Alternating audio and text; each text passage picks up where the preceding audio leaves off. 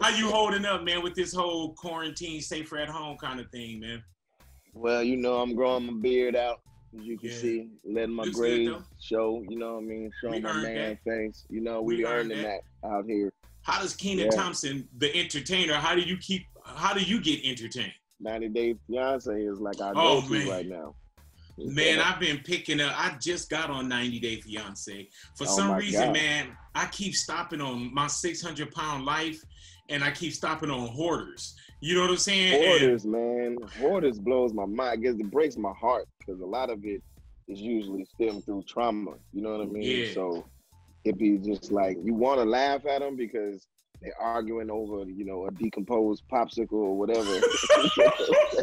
But you know, some of it is like, you know, they got hurt, which is why they collect popsicle sticks. What, you know what I'm saying? Whatever it is.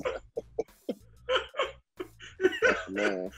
Oh man, Yeah. I probably laughed too hard on that. It was more sentimental when you said that because I was just about to say the same thing, man. How they're sitting there and they're like, yeah, I'm ready to get rid of everything. Then I heard we want to throw this eraser away. Oh, not this eraser. No, not that. No, let's just put that to the side for now. Okay, fine. Okay, what about this bag of worms? No, not a bag of worms. No.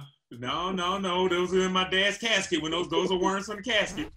We've seen a lot of great people come through that, bro. And for you to be there for that many years and still be hot as fish grease, you know what I'm saying? Because I'm telling you, man, even when you just popped up on the screen, Kenan, I started laughing.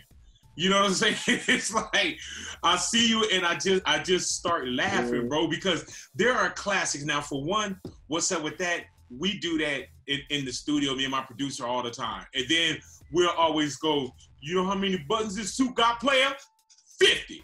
Like the Steve Harvey stuff that you do from Who Wants to Be to Family Feud. Has Steve Harvey ever hit you up about the impressions that you do on him? Oh yeah, I had to go do his show like a year or two ago. I had to go to Chicago and sit down with him on his like daytime talk show. Yeah.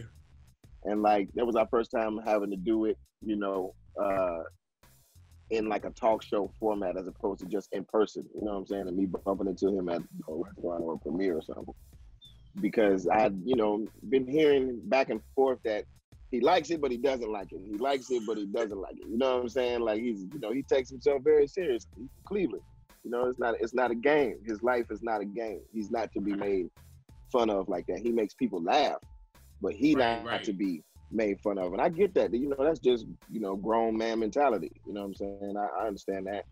So I had to go like sit down with him and explain it's really coming out of flattery and like tell him like how much he really, you know, how much of the game he really like gave to me when we used to be on the Steve Harvey show and stuff like that. So it's really all out of admiration.